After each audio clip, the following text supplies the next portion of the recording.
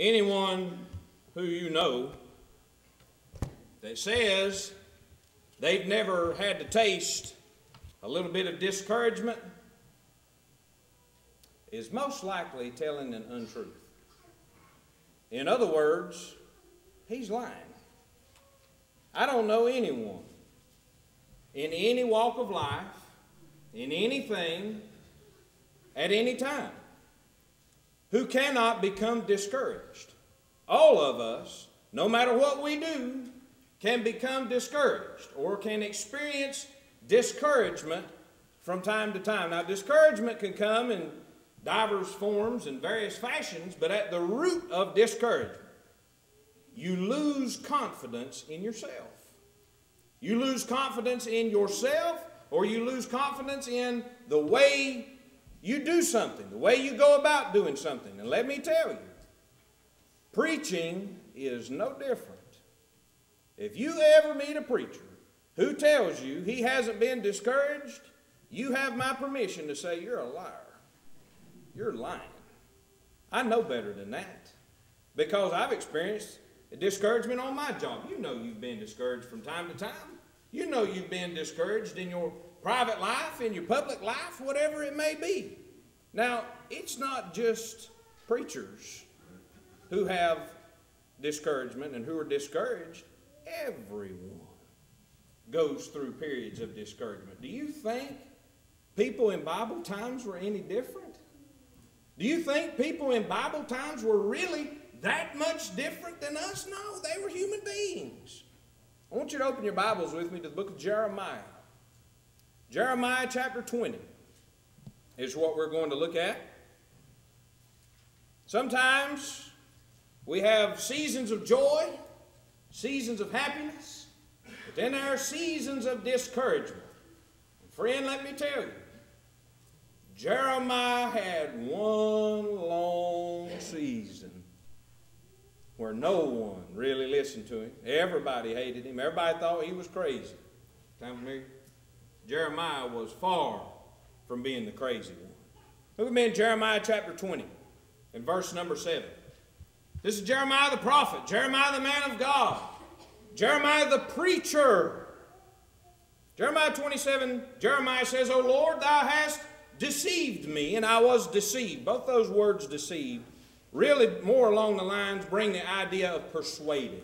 The Lord doesn't deceive anyone, but he was persuaded, and Jeremiah was persuaded.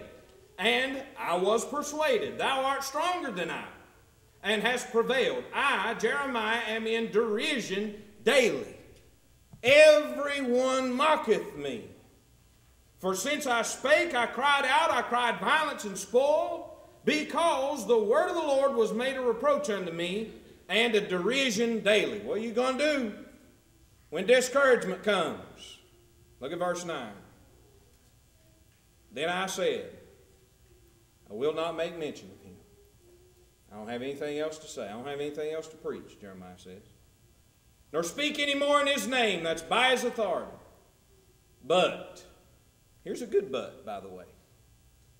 But his word was in mine heart as a burning fire, shut up in my bones, and I was weary with forbearing, and I could not stay. You imagine having a fire in your bones? You imagine having a fire pulled up to your chest? What would you do with it? You get rid of it. You got to let it out. You got to let it go. The word of God was like in Jeremiah's bones as a burning fire. How do you get through discouragement? You keep preaching. You keep doing that which is right. How do you get through discouragement in your own life?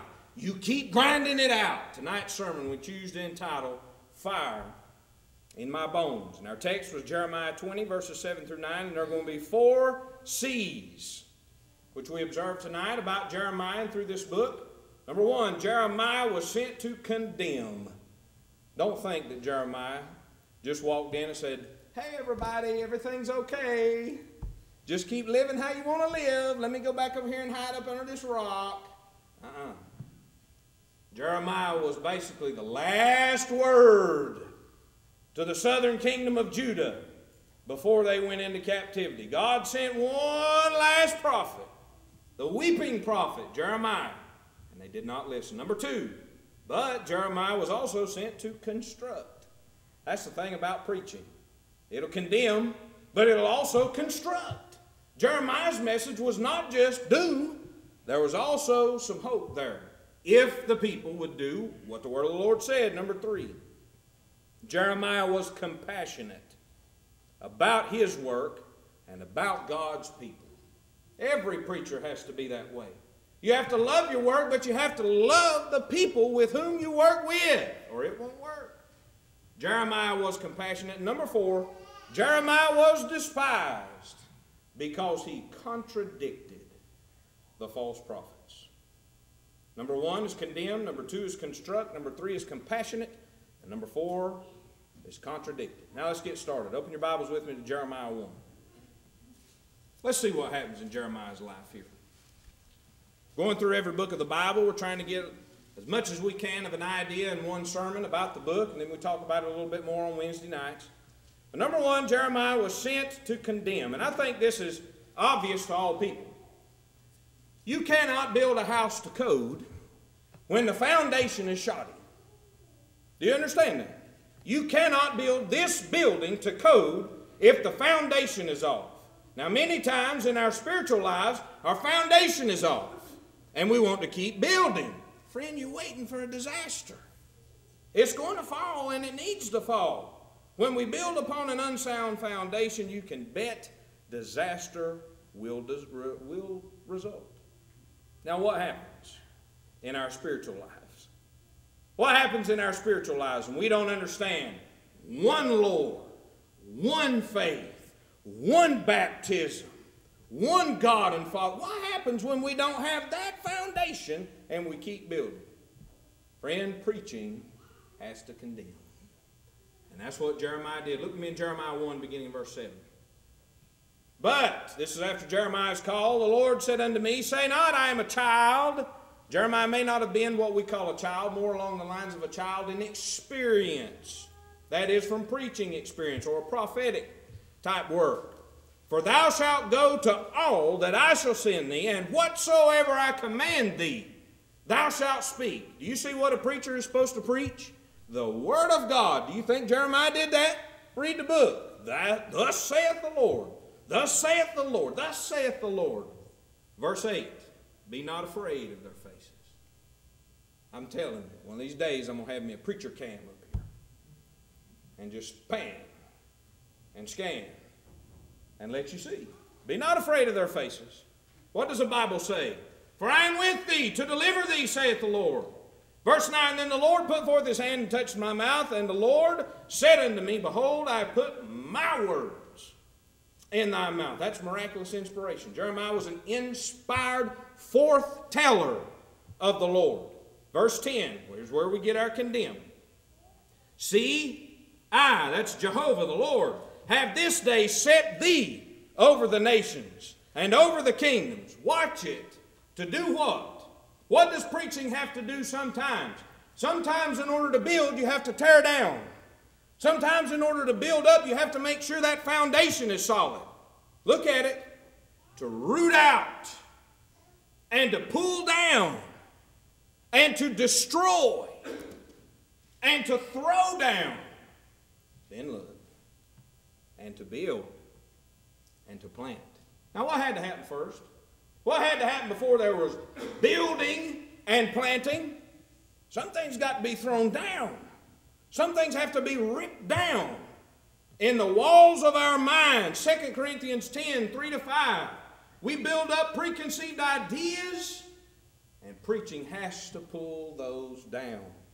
Oftentimes you get accused of negative preaching, and it has to be that way. There are times you have to fix the foundation in order to build. Now what happens? And think of this. What good would it do to tell a man to repent and be baptized when he doesn't even know who the God of the universe is?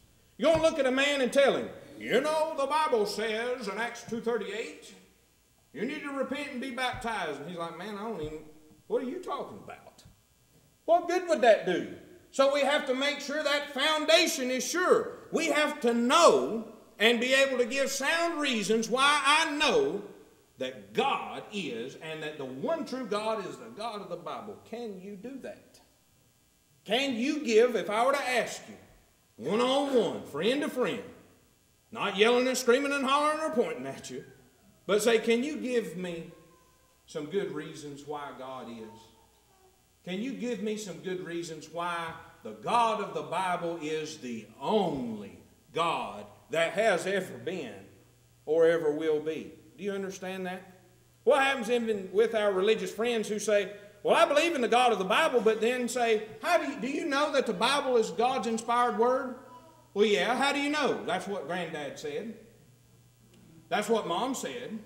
Some of us think Paul carried around the King James Version, which would be nice, but he didn't. And I think we understand that. Do we understand those things? I hope so. Jeremiah was sent to condemn. A sorry foundation results in sorry converts every time. Preaching must shake the foundation of a man to see what is there. Jeremiah knew he had to tear down in order to build up later. Do we?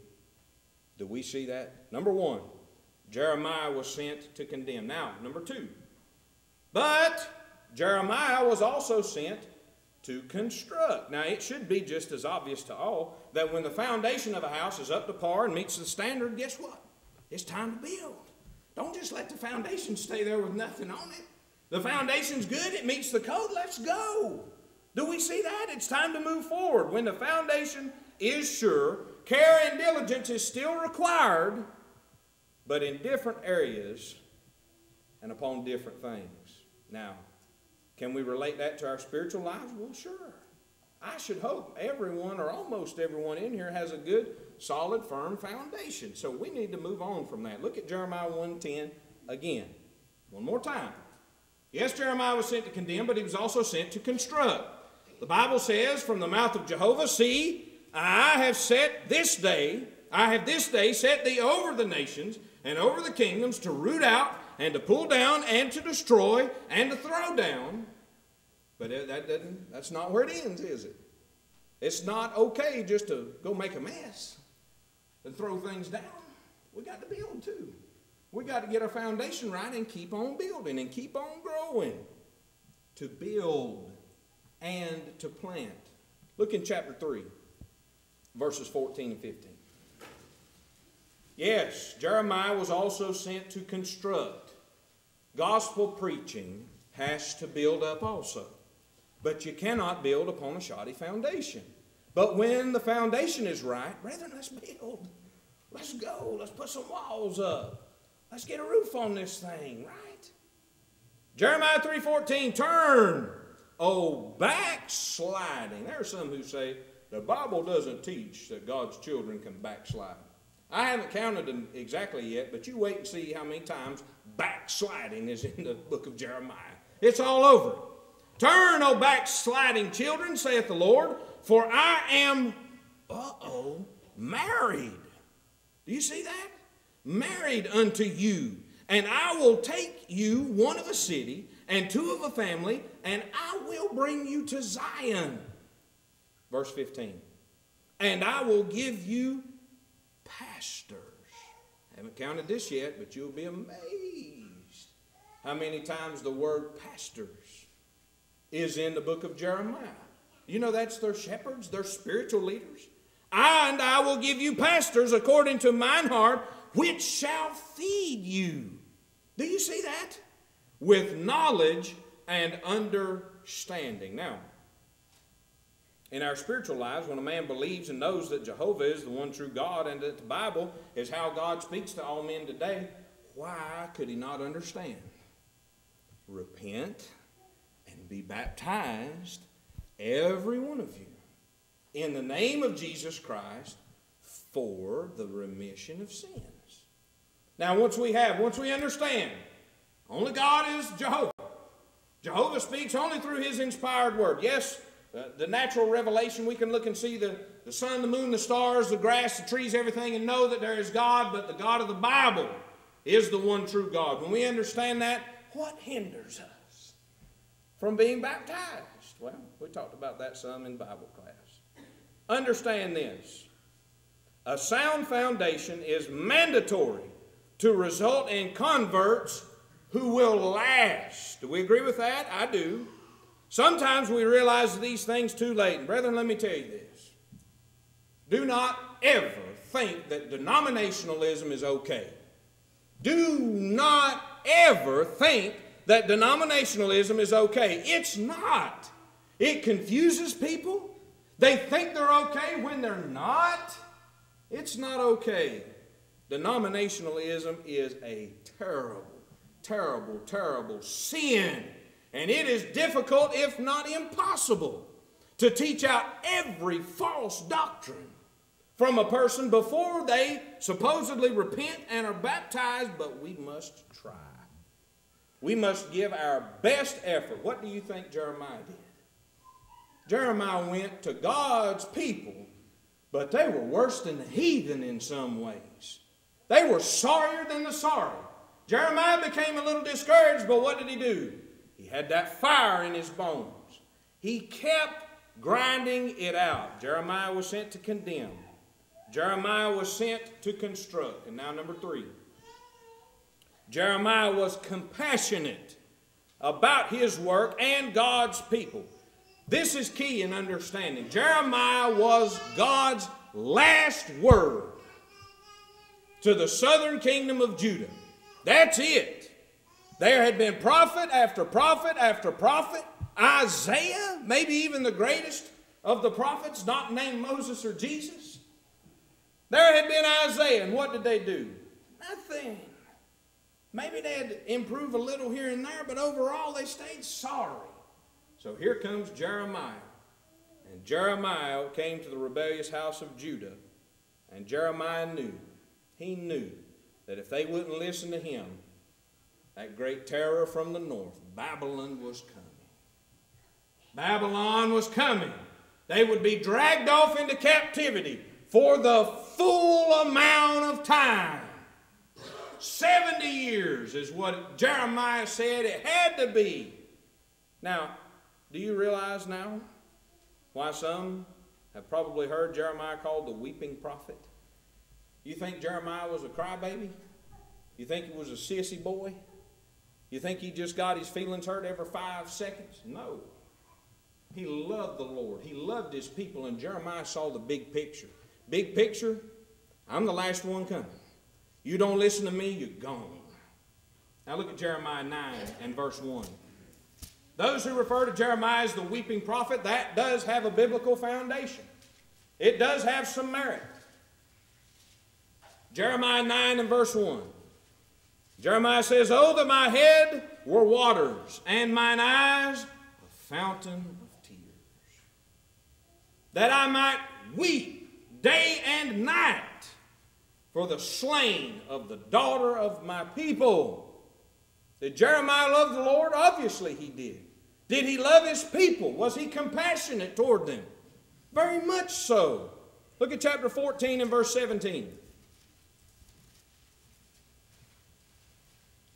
Jeremiah is known as the weeping prophet. He wasn't crying because he was a crybaby or a sissy boy or because he got his feelings hurt every 5 minutes. He saw the big picture. You don't repent and turn from your wickedness, you're gone. You're going into Babylon for 70 years at least.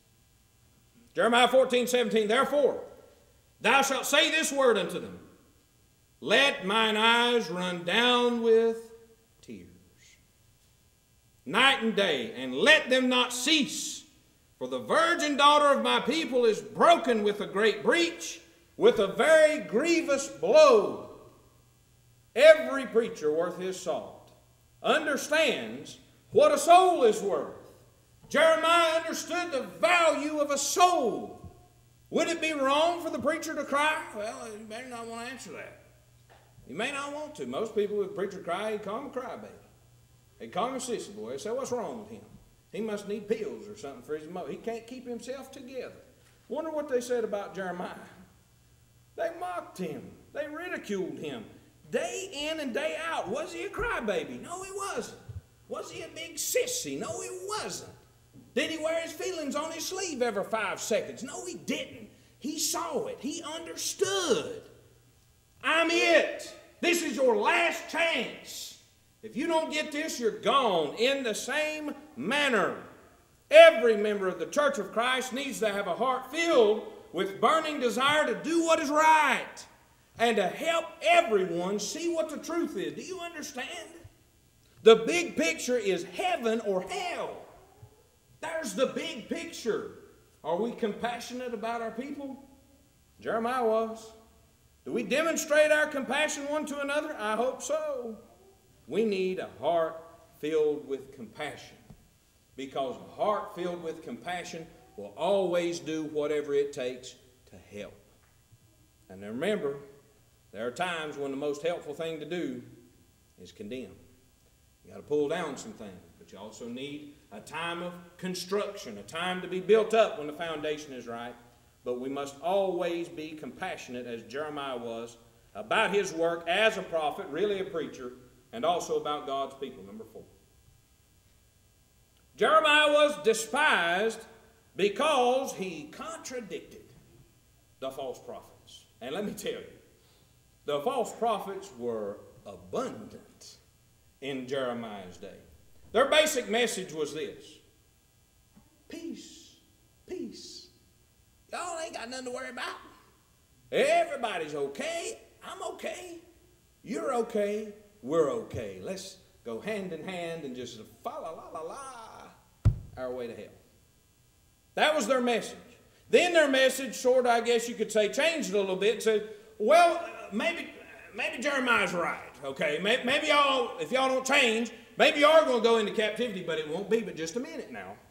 Y'all may get dragged off into captivity, but it won't be but just a little while. And everything Jeremiah said contradicted them. Jeremiah said, it ain't okay. I'm not okay because you're not okay. And you're not okay because of sin. And because you're living this way, you're going to Babylon. And you're going to stay there at least 70 years. Do we understand that? Let's look at Jeremiah 6. Verses 13 and 14. Even God's people, the priests and the prophets of God's people, turned into false teachers, turned into flat-out liars. They said what the people wanted them to say. Tell us it's all right. Prophesying to us lies. Give us smooth things in the book of Isaiah. Same crowd right here. Jeremiah 6:13. For from the least of them, even unto the greatest of them, everyone, this is about God's people, is given to covetousness. And from the prophet even unto the priest, everyone dealeth falsely. They have healed also the hurt of the daughter of my people, slightly saying, what? Peace, peace. What does the Bible say? When there is no peace. That's what a false prophet does. We need to despise a false prophet as we despise their false teaching. I want you to look at me also in chapter 14 again. Jeremiah 14, verses 13 and 14. Jeremiah contradicted the false prophets, and we'll see in chapter 25 where that happens. Jeremiah 14:13. Then said I, that's Jeremiah, Ah, Lord God, behold, the prophets say unto them, ye shall not see the sword, neither shall ye have famine, but I will give you assured peace in this place. There's the message of the false prophets. Everything's fine. Don't worry about it. Verse 14. Then the Lord said unto me, the prophets prophesy lies. You think people will lie to you in the name of religion? No. No, they wouldn't, would they? Yeah. The prophets prophesy lies in my name. I sent them not, neither have I commanded them, neither spake unto them. They prophesy unto you a false vision and divination, and a thing of naught, and the deceit of their heart. Can you dupe yourself in the realm of religion? Read 2 Timothy 4 and see what happens. You want to believe a lie? Read 2 Thessalonians 2, 9 to 12. You want to believe a lie? You'll find somebody that'll teach that lie. And you won't have to go far. You want to believe a lie? Go ahead. If you want to believe the truth, what's left? A lie. Look with me in chapter 25. Jeremiah's an interesting book. Jeremiah 25 and verse 11. It's going to be 70 years. You're not going to go there for a week. You're not going to pull a weekend in Babylon. You're not just going to have a little time. You're going 70 years. And this whole land shall be a desolation. Jeremiah 25, 11. And an astonishment. And these nations shall serve the king of Babylon. How long? 70 years. And it shall come to pass when 70 years are accomplished that I will punish the king of Babylon. You see what happens? God will use the heathen to punish his people, but he'll still punish those heathen. Don't think they get away with it. They don't. I will punish the king of Babylon and that nation, saith the Lord, for their iniquity, and the land of the Chaldeans, and will make it perpetual desolations. I want you to turn with me to the New Testament book of 2 Peter. And this will be the only thing we look at in the New Testament in this sermon, and that's okay. 2 Peter, the second chapter. If I were to entitle 2 Peter 2, I would entitle it, the second chapter that is, False Teachers. You get a pretty good description of false teachers in 2 Peter 2. Now some of us think it's just the false teacher who will be punished. Oh, no. You follow a false teacher, guess what? You get the same thing he is. Same thing. 2 Peter 2, beginning in verse 1, but there were false prophets also among the people. Did not Jeremiah prove that? Yes, Peter knew that. Even as there shall be false teachers among you. You mean there'll be false teachers in the church of Christ? You better believe. Who privily shall bring in damnable heresies, even denying the Lord that bought them, and bring upon themselves swift destruction, and many shall follow their pernicious ways. That's King James language for you there. By reason of whom the way of truth shall be evil spoken of. Look in verse 18. Friend, don't hold company with a false prophet, with a false teacher. He will damn your soul every time. You be careful what you listen to on the radio. You be careful what you watch on TV. That influences us. 2 Peter 2:18, for when they, false teachers, speak great swelling words of vanity, they allure through the lusts of the flesh, through much wantonness, that those that were clean escaped from them who lived in error, while they promised them liberty. They themselves are what? The servants of corruption. For of whom a man is overcome, of the same is he brought in bondage. And you can read on there for yourself and see. Do you see why Jeremiah was despised? Do you see why gospel preachers in some places, maybe not so far away, are despised even by God's people? The truth cuts, man. It cuts going, it cuts coming back. But it's right. And the Bible is right. Everything that God tells us to do is right. What have we talked about? Jeremiah had a fire in his bones. Do you? Jeremiah was sent to condemn, but he was also sent to construct. Jeremiah was compassionate about his work in God's people. Jeremiah was despised because he contradicted the false prophets. Do we have a fire in our bones about the Word of God? How long can we keep quiet? Do your co-workers know that you're a member of the body of Christ? The body of Christ? Do your co-workers know that you are a faithful member of the church of Christ? Do they? Why not? How long can we keep quiet? You know, certain medicines taste terrible on the way down, don't they? Some of them have some tough side effects, but they do the job. In the same manner, no one ever said that the truth was always pleasant, but it's what's best. Will you let the truth of God work in your life tonight? Hear the gospel, Romans 10:17. Believe the gospel, John 8:24. Repent of sin, Acts 17:30. Confess the wonderful name of Jesus Christ. Confess his deity, Acts 8:37. And be immersed in water for the remission of your sins. Mark 16:16, Acts 2:38, Acts 22:16. Galatians 3:26 and 27. 1 Peter 3:21. How much more evidence do you need? The Lord only built one church. He named it and claimed it. He died for her. Will you become one of those blood-bought children of God? The choice is yours. Choose wisely as together we stand and as we sing the song of encouragement.